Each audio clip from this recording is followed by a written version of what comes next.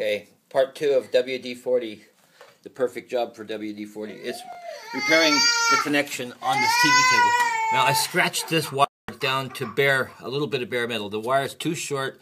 I just want to see if we can get it working at all, see if there's any kind of signal. So, and gave it a score to WD-40.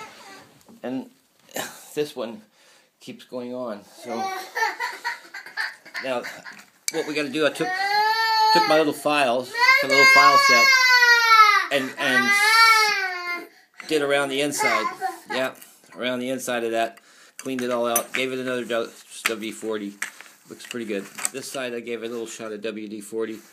There's the word terminal goes together there. So put it all back together, and hopefully that'll be it.